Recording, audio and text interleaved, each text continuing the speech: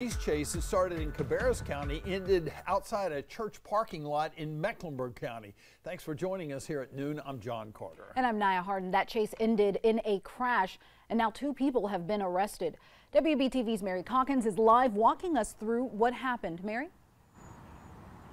Well, Nia, John, that chase began early this morning and it ended where I'm standing around 8 a.m. You can still see those tire marks. And I'll tell you, investigators say Tamara Barnes and Vidal Jones, they were speeding down University City Boulevard.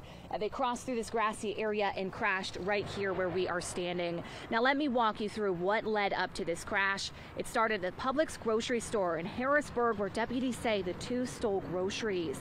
They say the 2 got into a white Nissan Titan pickup truck, Barnes behind the wheel, and they drove off. Deputies tried to stop them, but they were unsuccessful.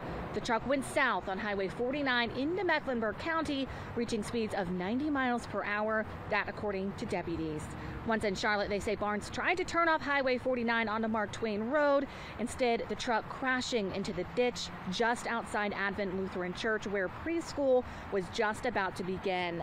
WBTV was the only station on scene as Barnes and Jones were taken into custody and put in the back of patrol cars. Now, Barnes is facing several charges, including larceny.